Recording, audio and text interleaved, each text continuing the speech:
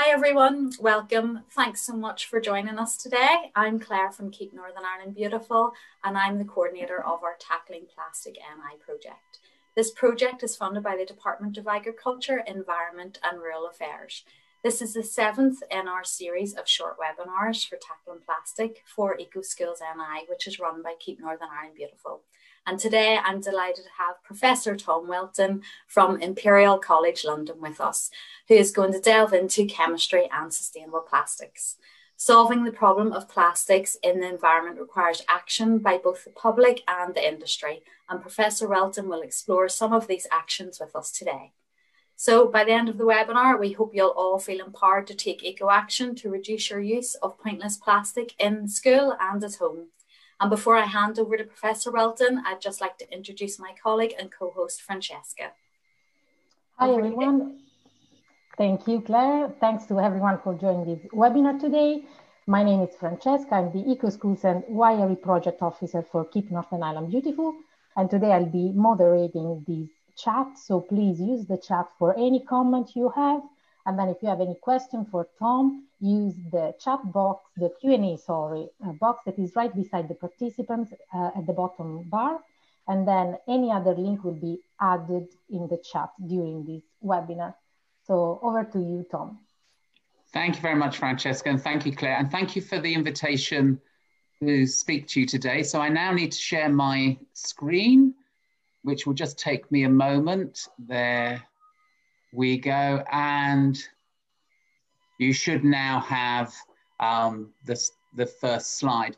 So what you'll see on this slide is there's a little A star in the top right-hand corner. And if you see that A star as we go through the talk, what that means is the thing that's on that slide is relevant to what some of you will be doing in your A-level syllabus. And so it will connect in with the things that you're in this year, next year. It'll connect in with what you're learning as A-level.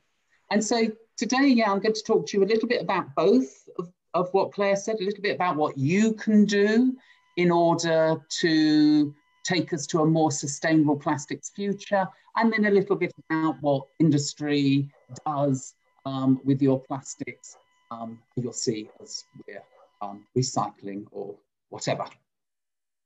So for me, this story really begins with this woman here. This is a Norwegian politician, Gro Brundtland, who led the UN World Commission on Environment and Development. And in 1987, they released this report, Our Common Futures.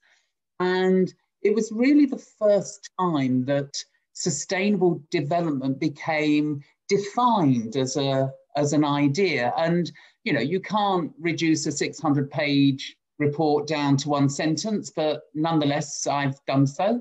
And what it really gave us was this idea that sustainable development is development that meets the needs of the present generation without compromising the ability of future generations to meet their needs. And you can see it's a very simple and elegant idea. And then sustainable chemistry, which is the thing that I do, is really quite simple because you can just relate it back to that. And so it becomes the implementation of the concept of sustainability in the production and use of chemicals.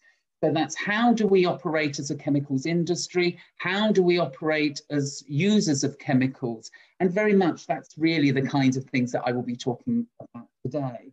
And for those of you that have had this in class so far, it pretty much is a reasonable summary of the idea of green chemistry. And then there's an important and the and is that the application of chemistry and chemical products can enable sustainable development to happen. So what can we do to help chemistry contribute to sustainable development? So much more positive idea there, really. But what I want to first mention about is, and I love this quote by Niels Bohr, and it's that thing about not compromising the needs of future generations. And what Niels Bohr said is prediction is very difficult, especially if it's about the future. So let's go into the past. So this is a photograph taken in St. Mark's Square in Vatican City in 2005 at night. This picture was taken at pretty much the same place 8 years later in 2013. And I think if I toggle between the two of them, it's pretty clear what the difference is. As in 2013, suddenly we can see the bright lights of all of our telephone screens, our iPad you can see in front of you. And what we're actually seeing, of course, is the screen. And I'd like to talk to you about that for a minute or two. So here are the elements that you can find in a smartphone. And the first thing you can see is there's a lot of them. There are over 30 different elements that you can find inside your smartphone that you have in your pocket just now. And a whole range of them. You know, so some which are, you know, very abundant. We'll see that in a moment. Things like oxygen and carbon, of course, is in there. But then you can see all sorts of elements that perhaps you might not be so familiar with. I mean, I don't know if you've ever heard of europium or dysprosium, these rare earth elements that can be found in things like the batteries or producing some of the colours that you get on your screen. But what I'd really like to focus on today are these three. And this is indium, tin, and oxygen, and together they make a material that's called indium tin oxide. And indium tin oxide is a remarkable material. It's transparent, so you can see through it, and it conducts electricity. So what that means is, of course, the transparency means it can be a screen. You need your screen to be see-through. But the conductivity means that when you touch it with your finger, an electrical current can pass that operates the screen. And so your swipey screen is this indium tin oxide material. Now here we have a periodic table. And it's probably quite unlike any periodic table that you've seen before, but trust me, it is the same. And this periodic table was produced in 2019, the International Year of the Periodic Table by the European Chemical Society. And what it represents is not just what the elements are and the chemical relationship between them that you see in the normal periodic table shape, but it's showing you the abundance of the different elements. And the size of the element symbol tells you how abundant that element is in the Earth's crust. And the bigger the symbol, the more there is. But actually, you have to be a little bit careful because it's on a logarithmic scale. So twice the size, in fact, means 10 times the amount. Otherwise, all you would see is a huge, great oxygen, silicon, and hydrogen, and you'd see nothing else at all. So we have the amount of the element that there is. But then there's a color code, and the color code tells you about how that amount relates to how much of this element we use. And so if it's green, what that means is there's a completely plentiful supply. And no matter what we think we're going to do, we seriously doubt we are ever going to run out of oxygen. You know, there's so much of it. And then we start seeing the other colors. And so we have yellow. And what yellow means is, do you know what? Given that we do use this element quite a bit, then there may be some future risk to its availability. And you can see here things that are still quite common elements like phosphorus and magnesium. Then we start getting the orange ones, the amber ones, which are, there's a rising threat from increased use of this element. So this element is becoming much more commonly used, and it's not necessarily so abundant. And so you see things like ruthenium and rhodium, palladium and platinum, the kinds of materials the types of elements that you might find in the catalytic converter of your car. And then there are the red elements. And so the red elements have serious short-term threat to their availability for us to use in the way that we use them today. And what that means by short term, it means sometime over the next 100 years, we could run out of that element. And if you look down here, there it is, indium, an element at serious risk. And so what's happened is, since 2005, when we didn't have swipey screens, to now, well, and indeed by 2013, just 8 years later, indium has gone from being an element that no one really cared about.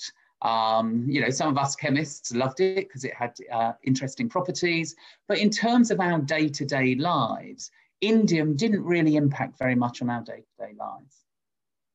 Whereas today, would any of you want to take your mobile phone and smash it on the ground and say, I'm never going to use that again? No, of course not. And so indium is now a vital element for how we live our lives. Whereas just a few years ago, as I said, it wasn't. So if something can change so quickly from being insignificant to vital, and as it turns out, from being what would then have been hugely abundant to under serious threat in just a few years, we do have to ask ourselves, how do we predict the future? How do we predict that our successors might need this in 50 or 500 years' time? I don't have any answer to that question, but it is a problem that we have. And so what we tend to do now when we think about sustainable development and sustainable chemistry is to think about it in terms of these, which are the Sustainable Development Goals. And you can see what they are. I shan't read them all out, but from no poverty and zero hunger and good health and well-being, to reduced inequalities, peace and justice, responsible consumption and production. We're going to talk a lot about responsible consumption today. And you can see that there's this huge variety of 17 goals. And for me, sustainable development is now really saying, how does chemistry contribute to achieving these 17 goals? And what I recommend that you do is that actually, not now, but later on, you find these again and you think for yourselves, what do you think chemistry can do to help us achieve all of these goals? Because I think chemistry and chemists certainly have a role to play in all of these goals. So in doing that, we do still need to remember the first thing I said about the implementation of sustainable ideas in chemistry itself. We do need to try and achieve the Sustainable Development Goals. And in so doing, we need to use less stuff. So we need to consume nature's resources at a rate that is lower than that at which they can be naturally replenished. So we won't be using stuff up. We won't be destroying stuff forever.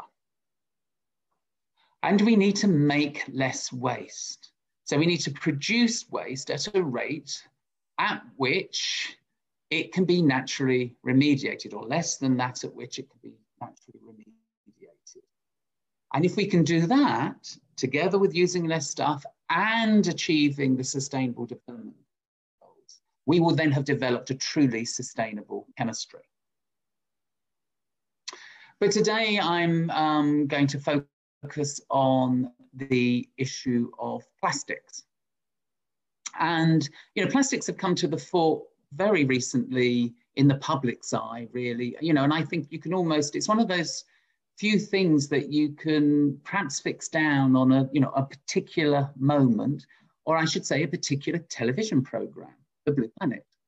And what happened with The Blue Planet was we started to see on our screens this problem that plastics are genuinely everywhere in our environment, and particularly in The Blue Planet, in our seas. And we started to see images like this, not only of the presence of plastics, but the terrible damage that they can cause. And plastics are genuinely everywhere. And so what I'm showing you here is a map of the South Pacific Ocean. And, you know, a tiny little dot of an island in the middle of the South Pacific where the marker is. So small, you can't even see it on the map itself. And that island is called Henderson Island. It's one of the Pitcairn Islands. And in 2017, a group of people went to the island to study its beaches. And that's what you can see on the right-hand side. Those are pictures of the beaches of Pitcairn Island. Now, these are not islands that have a huge tourist industry. You know, if you turned the camera around on that picture, you wouldn't be seeing a hotel. What you would see is just an island. And so, in spite of the fact that this island is pretty much as far away from anywhere of major human habitation as you could possibly get, its beaches are covered in plastics. And in fact, what they found was nearly 38 million items weighing almost 18 tons on the beaches of Henderson Island.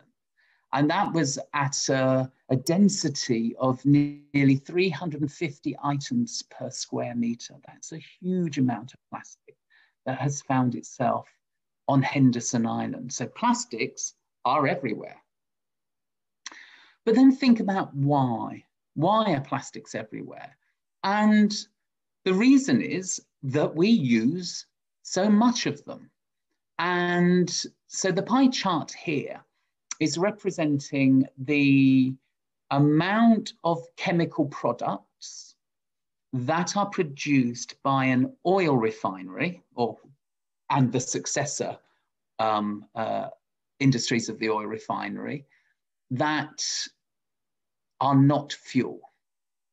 So we've put the fuel to one side, we're not counting that. That's the vast majority of the mass of material that a petrochemical refinery produces, but the rest of its production goes to the kind of things that we find around us in our homes and, you know, out in the streets, etc.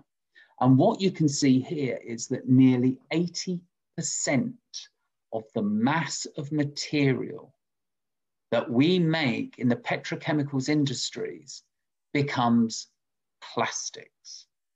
That's huge. That is, of course, plastics are everywhere because they are everywhere. We use them everywhere. And, you know, and as I look around my home and I think, you know, what would happen if I took all of the plastics out of this room? You know, okay, there's quite a bit of wood, but apart from that, there would not be much left. And so plastics are everywhere because we use plastics everywhere. They are a kind of ubiquitous set of materials. And here is a graph showing a prediction, but also a picture showing a summary of what's happened to all of the plastics that have ever been made. And so the estimate is that around 8.3 billion metric tons of plastics have been made ever since we started making plastics. Now, of those, 2.5 billion metric tons are still in use. And that's one of the things that we have to remember about plastics. So we do think about plastics as throwaway things, as, you know, packaging, cheap items, pens, that kind of thing that get used and then very rapidly disposed of. But many plastics are in uses where they are used for long times. And so this morning, because I knew I was giving this talk, I had a little bit of a route around and thought, what's the oldest bit of plastic that I've got in my kitchen? And it turns out that, you know, inside one of the drawers, I've got, you know, as people do, I've got one of those cutlery, tidy tray things. And that piece of plastic is now over 30 years old. And so it remains in primary use. You know, and that shows just what a durable material plastic can be. But, you know, what's happened to the plastics that aren't currently still in use? And what you can see here is the blue arrow, and that shows you how much plastic has been recycled after that primary use. And it's roughly 600 billion tons have been recycled. So that's a tiny fraction. It's less than 10% of the plastics that have been made have ever been recycled. And what you can see is that nearly 5 billion metric tons, so the vast majority, has been discarded, either into just dumped or into landfill. A small amount has been incinerated in order to recover the energy of it. And what you can see on the graph are the terrible predictions for the amount of waste that we will generate over the next 30 years if we don't do something about this. And it's staggering. So what can we do about this? Right, and so here, and you may have heard of sometimes I've heard even the 3, the 4. I'm just going to talk about the 5, and in fact add a 6 later on.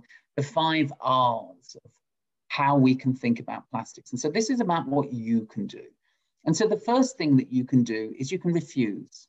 You can say, that is a pointless plastic and I am not going to use it. And the example I've got here is of balloons, which are very happy, joyous things. Here we see a release of the balloons at probably a charity event or something like that.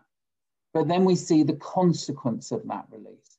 And, you know, with balloons, we really are. So one, the balloons tend to be filled with helium, which is itself a precious natural resource and an element that is at risk. There are plastics of the balloons, which then get distributed around the countryside in a completely random manner, where they snag in a tree or get caught in something, and eventually they just fall into the environment, creating the litter that you see here. And so you can ask yourself, is the picture on the left-hand side worth the picture on the right-hand side? Of course, there are other things, you know, plastic straws have very much come to people's attention. But I would say straws in general. I was in a bar. I'm 56, so that's okay. I was in a bar recently where I was given a drink in a glass with 2 straws in the glass. And one, it was in a glass. I could have quite happily just drunk from the glass. If I had been so desperate for a straw, I could have used just 1 straw. And so this complete wastefulness that was utterly unnecessary, we can refuse. I did. I told them to take the straws back. Not that that would have changed anything there, but maybe it would have made them think next time. And there are many things, if we think about them, that actually we can just refuse. We can say, I am not going to use that type of plastic, or maybe even that type of thing ever again. And then the second of the R's is to reduce. And that means this. I mean, here's an example of this is a collaboration, if you like, between the manufacturers and us, the consumers, the people that are buying the products. And, you know, not long ago, you know, maybe 10, 20 years ago, you know, when liquid detergents first came around, we would buy massive 5-litre bottles and lug them home to do our washing. Whereas now we do that with detergents in much smaller bottles. that still give the same amount of washing power as the previous bottle did. And that means that there is less packaging. Less packaging means less plastic. There are also other advantages to this. So the main thing that got removed was water.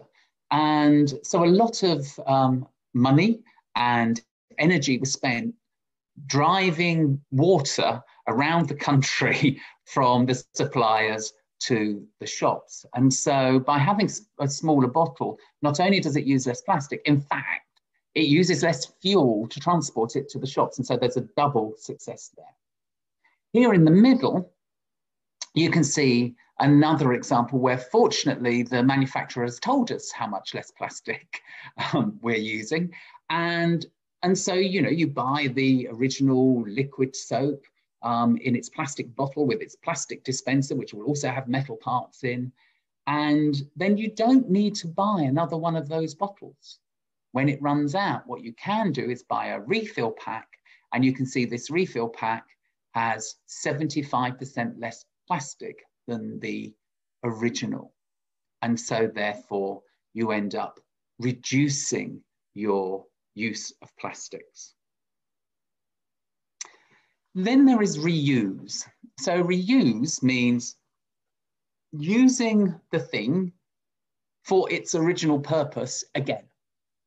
And so the example that I've got here is, you know, the replacement that has happened of supermarket throwaway carrier bags with stronger bags for life, and or whatever it is that they get called at your local supermarket, that you can reuse again and again and again. And so ultimately you use less plastic because you're reusing the product. Another example I've got here is the reusable water bottle. But you know what? You don't necessarily have to go out and buy an expensive water bottle to use. You can just buy your first bottle of water and then top it up again. And that's reusing and will lead to you reducing the amount of plastics that you're using. And now I'm going to spend a bit of time talking about recycling. And so the next thing that you can do is you can think about recycling your plastics. And you might be familiar with these triangle symbols with the numbers in. And what that tells you is that, the fact that there is a triangle tells you that it is a material that can be recycled, not necessarily one that is recycled, but it can be recycled. And the number inside the triangle tells you what the material is. And I'm going to concentrate particularly on number 1, polyethylene terephthalate, but also I'll be mentioning polypropylene, number 5, and probably high density polyethylene, number 2. So in some places, and these are actually separated, people collect them separately in the first place. But in most places, all of your plastics are just dumped into the recycling bin together with no separation at home. So this is polyethylene terephthalate. And one of the great things about it, well, there's several great things about it. It's a wonderful material. It can be used for a whole variety of different things. It can be water bottles, it can be bags. Polyester, when you talk about polyester cloth, is polyethylene terephthalate as well. So it has this huge range of uses. So it's a great material. But also one of the things that's also great about it is that it is a material that is relatively easy to recycle. And we're going to look a little bit now about how that recycling happens. For those that are doing A-level, I should point out this is a polyester, and you can see that it has the ester link in it, and that will become important in a minute. So there you go, there's your plastics recycling, just emptied out of the bag, all sorts of plastics mixed together. But what I want you to look at is the drinks bottle, which has the bottle itself is made from PET, polyethylene terephthalate, whereas the top will often be made of something like polypropylene or high density polyethylene. And so you now have these two different plastics together, even in the one product, let alone in the collection of all of the waste. and you have a separation problem because you need to separate these plastics in order to be able to recycle them. And that's what happens when your plastics arrive at the recycling center. The first level of separation is actually, a physical manual separation where people see what's going past them on the conveyor belt and separate them off to as much as they can. Now, we need to take a little detour and talk about the electromagnetic spectrum. And so you'll all be aware that light has a range of colors in it. When we see a rainbow, we see the visible spectrum split into, it's red and orange, yellow, green, blue, indigo, violet. We see the spectrum in the rainbow. And of course, those colors are different wavelengths of light. But the wavelengths of light go beyond the range at which we can see. And if you go down past the indigo and violet, you get into the ultraviolet region and eventually to X-rays. And X-rays are, of course, the kinds of radiation that we use to be able to X-ray us and see when we've broken a rib or something. If we move to the other side, and so beyond red, we see the infrared frequencies. And so those are the frequencies that you use for something like your television remote control, and so on. It goes to microwaves, and it's microwaves that carry your telephone signals, and then eventually radio waves, which carry the radio and television signals.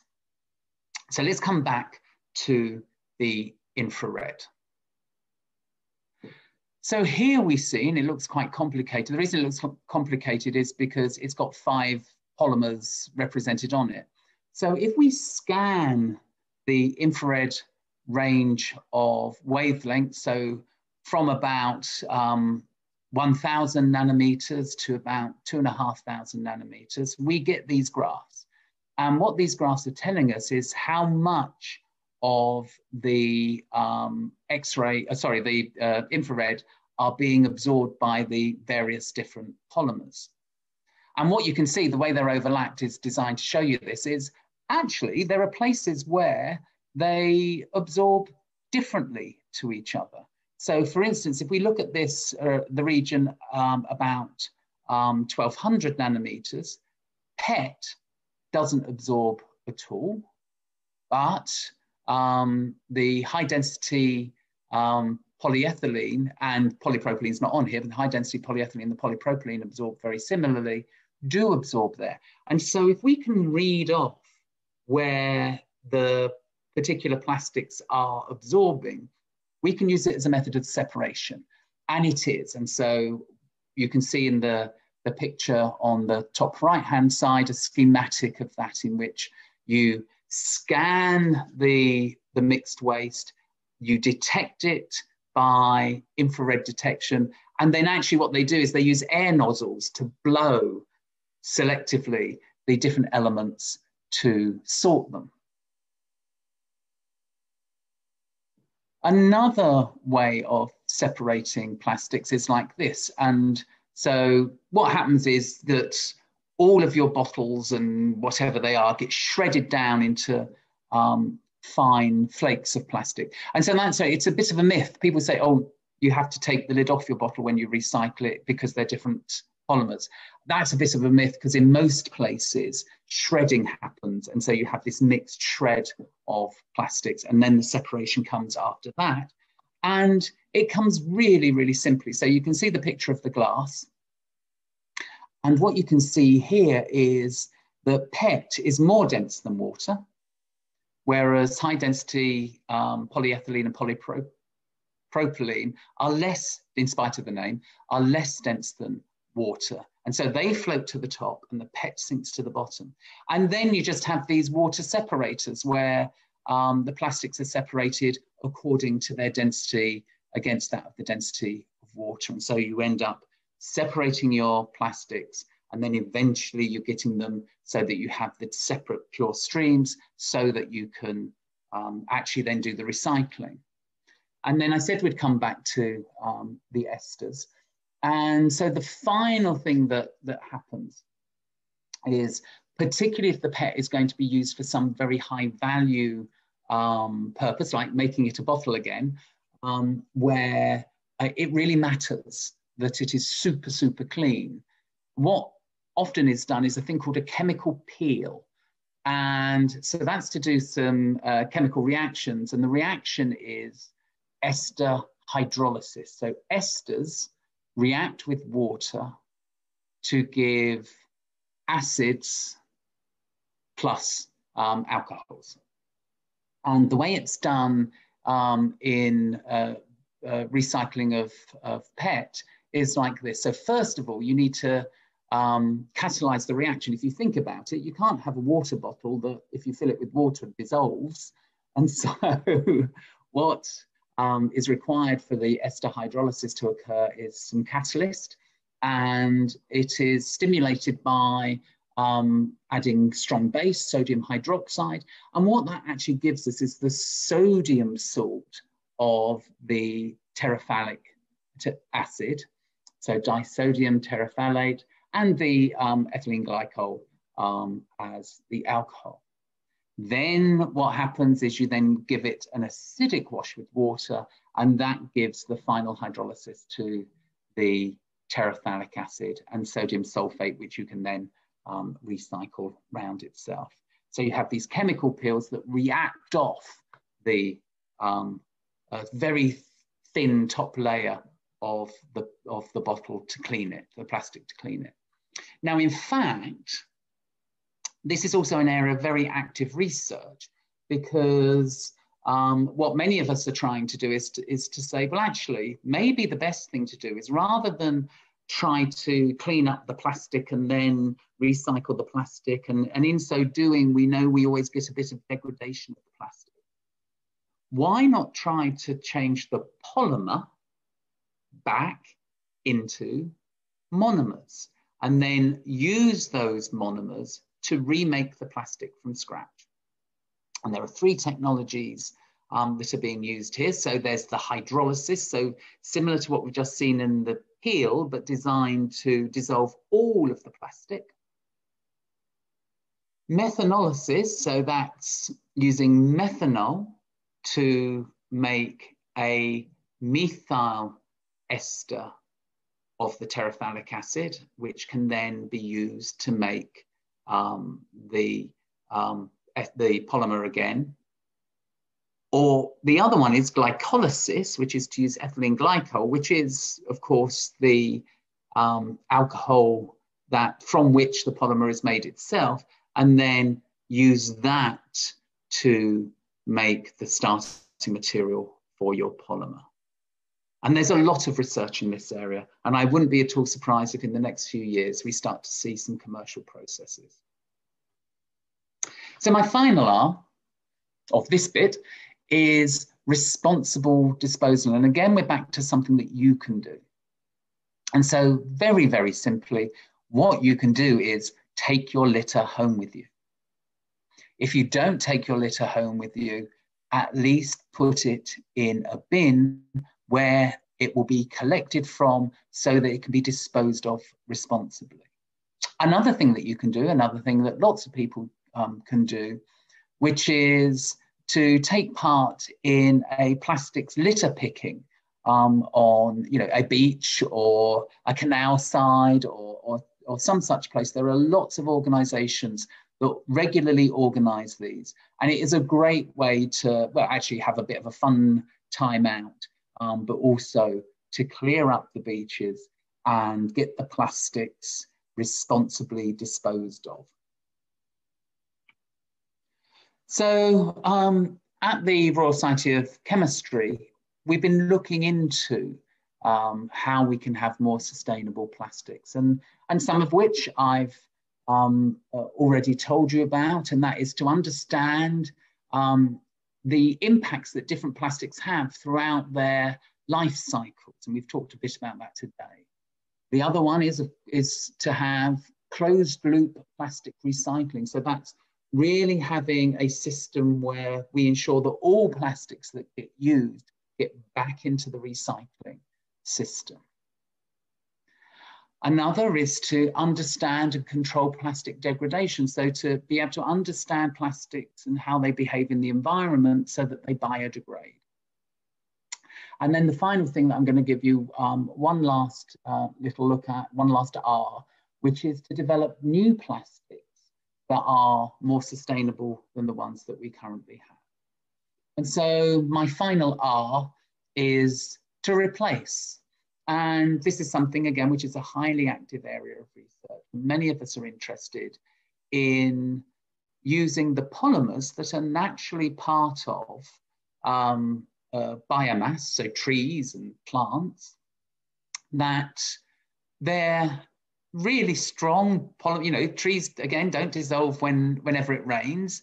And so the structural polymers that give wood its strength are these. They're cellulose, which is a glucose polymer. So you get long strings of glucose, which are then bonded to each other by things called hydrogen bonds. Again, some of you will learn about those. And then those chains bonded together make sheets, and those sheets stack up in piles to give a very strong, durable material. At the bottom, you can see a wonderful material called lignin. And lignin, look at all those lovely aromatic groups on the lignin there. And unfortunately, cellulose is already used for lots of different things. There are cellulose films, cotton is cellulose. Lignin, in spite of it being such a potentially wonderful material, still has yet to find its uses. And there's a whole area of research in trying to make something useful from lignin. In fact, there's a saying in biomass chemistry which says you can make anything from lignin, it's such a beautiful molecule, except money. And so what we need to do is to find ways which are commercially viable to turn lignin into useful replacements for the plastics that we use today. So here's the synthetic challenge. And for those of you that decide to go on and study and maybe even research chemistry, this is the challenge that I have for you. And the first is that what we need to do is we need to make materials from renewable resources that we currently have available today. So sometimes we actually want the material to be the actual material. Other times, though, we're not that bothered about what the material is. What we want it to have is a property that is useful to us. So, we don't mind whether our drinks bottle is made from PET or whether it's made from something else. And so we want to make new materials that match the properties of currently available materials from biomass sources. And finally, of course, the interesting thing that will happen is as we do all the research trying to make these materials, we will discover new materials that have new properties that we don't currently have available to us. And they will turn out to be interesting and useful, and we will make use of those new materials. And of course, all of the processes to make these materials must be sustainable themselves. So with that, I would just like to say thank you. Don't forget to make your plastic promise. You can do it at the website here. And I shall stop sharing and see if you have any questions. Thank you so much, Tom. That was fantastic. I learned so much. 30 different elements in our mobile phones. That's incredible. Yeah. And also, I think I learned a new material, Indian tin oxide.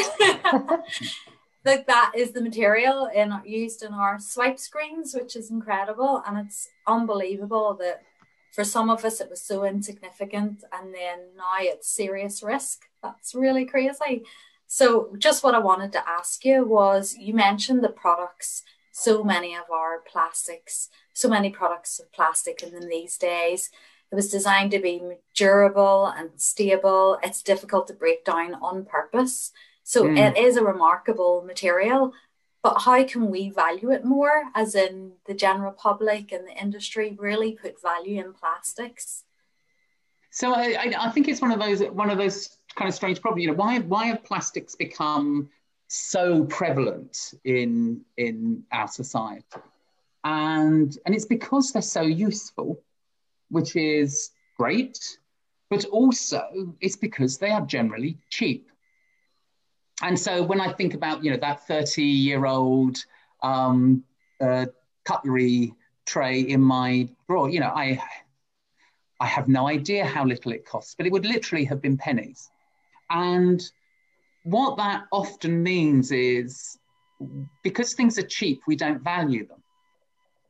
And so, you know, I will know people that bought a drawer tidy at the same time that I did, and have had 10 since, because they fancied a different color, or they did, you know.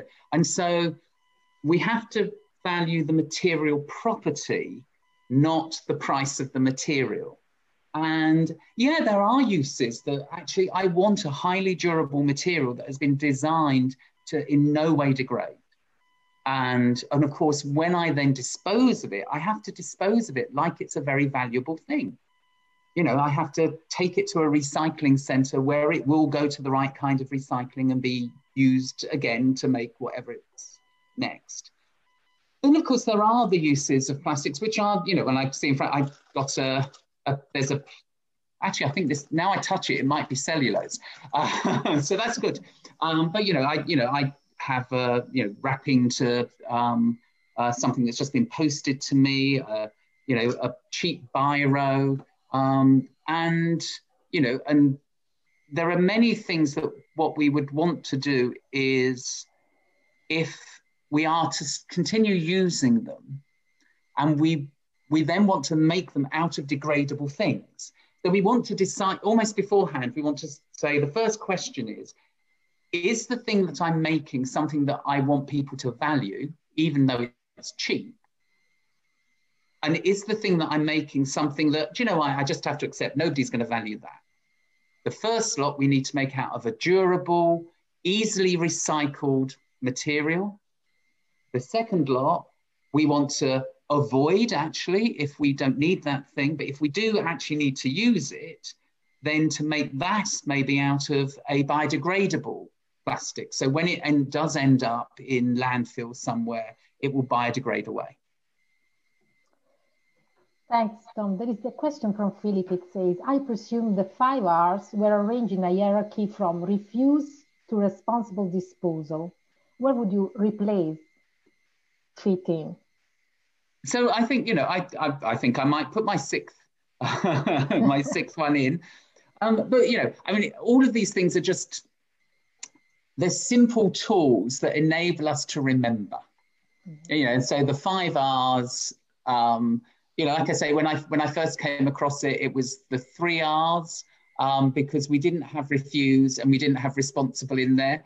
But, you know, and whatever people can do to help them remember, here's what I can do in order to improve the situation, then, you know, if there were 20 Rs, we would forget them all, but 5 or 6, fine. Thanks. Thanks, Tom. Emer is asking, why do you think we still haven't fully been committed to replacing the plastics now to the alternatives that you talked about? So replacing with some of the alternatives that I talked about at the end, the reason we can't do it is because we don't yet know how to do it well. And again, in a kind of commercially viable way.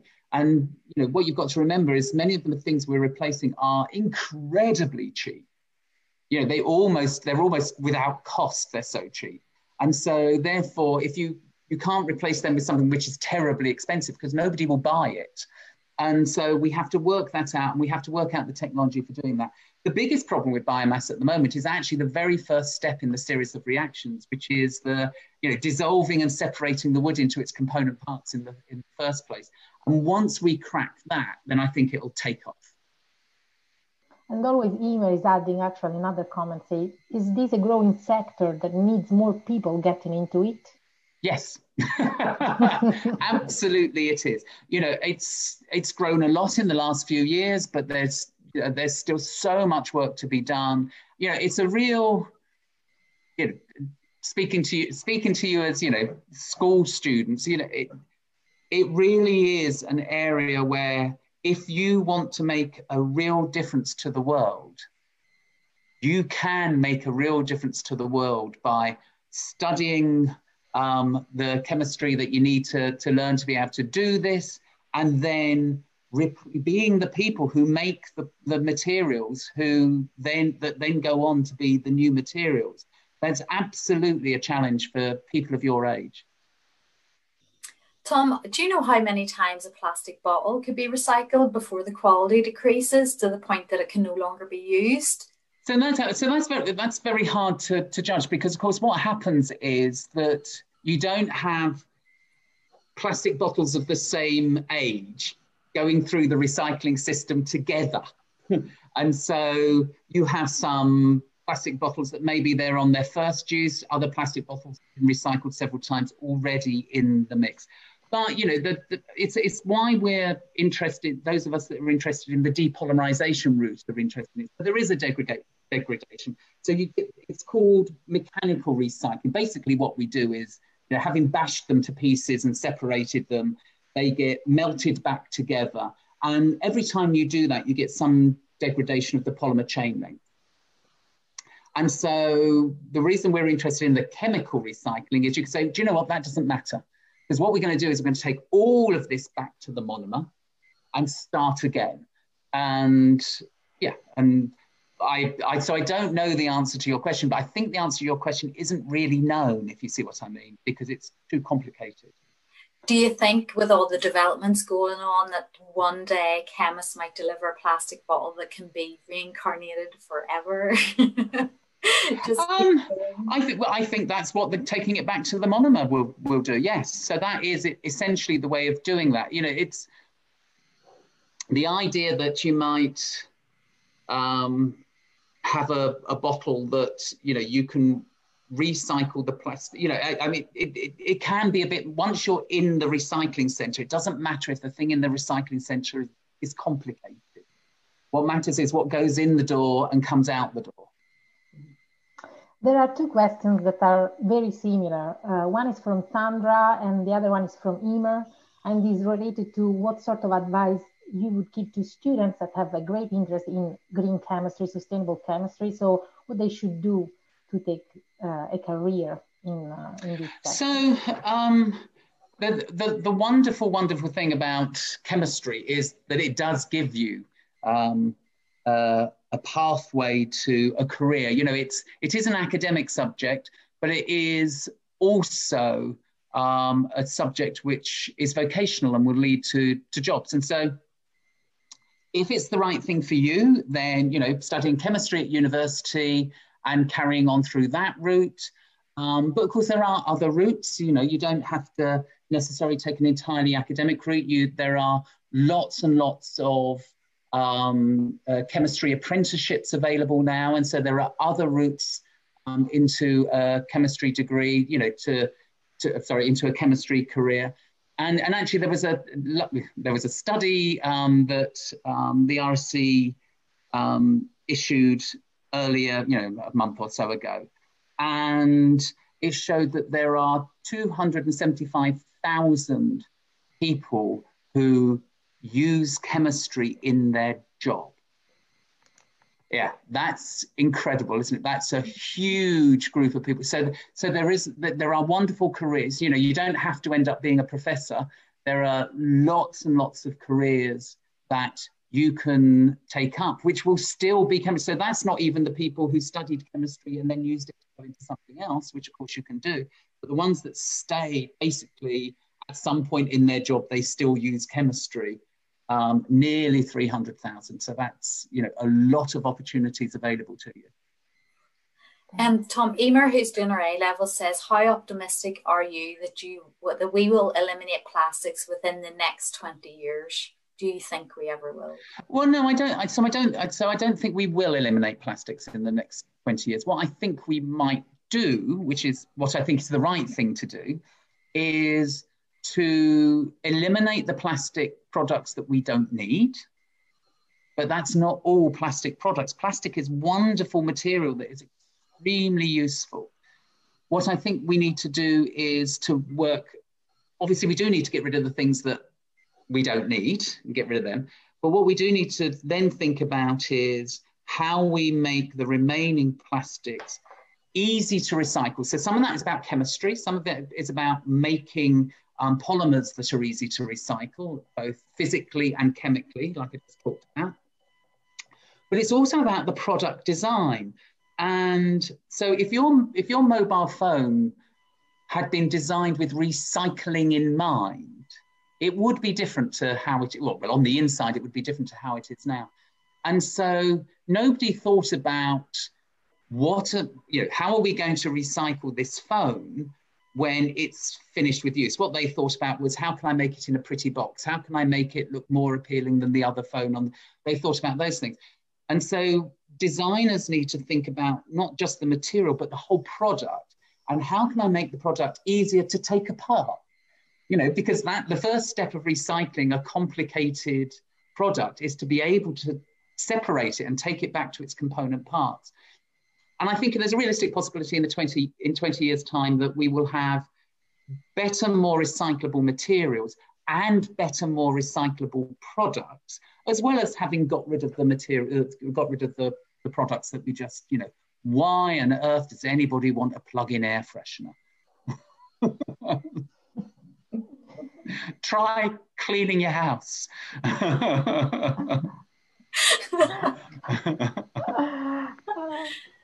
Do we still have time? Yes, just the last one probably before we wrap up. You mentioned 3 methodologies when you were talking about recycling plastic. So I'd like to know at what stage are we with these 3 methodologies, and if there are companies already investing in this service. So do you mean the reactions, the chemical reactions? Yes, when you were mentioning, yes. Yeah. So yes, there are companies investing in it and looking at it very, very closely. All 3 of them have the potential to make processes. My guess, I think the hydrolysis might be the less successful one. I think more likely the methanolysis or the glycolysis. The thing about the glycolysis is that the product that you get from that glycolysis reaction is actually the monomer which most companies that make PET make it from. And so it's really very direct. You just take it back to its starting materials, do the reaction again. You don't have to do anything in between to take it from the thing that we depolymerized it to the thing that we want to use to make it. And there's a kind of rule of thumb in green and sustainable chemistry, which is the fewer process steps you have, the more sustainable your process is likely to be. And so anything that reduces the number of operations is good, but also in terms of the chemical engineering, on the whole, the more process steps you have, the more expensive it is to do it. So the 2 go hand in hand. Great. I think that's a great note to end on. So thank you so much, Professor Welton. I really appreciate your time in doing this with us today. And thank you to everyone, all of our participants, for taking part in attending. It was great. Remember to add your plastic promise and make sure you check out our website for your International Certificate of Attendance for Eco Schools, and check out our other webinars through the Eco Schools Facebook page. So thank you very much, everyone. Take care. Bye-bye. Bye-bye, everyone. Bye. Bye.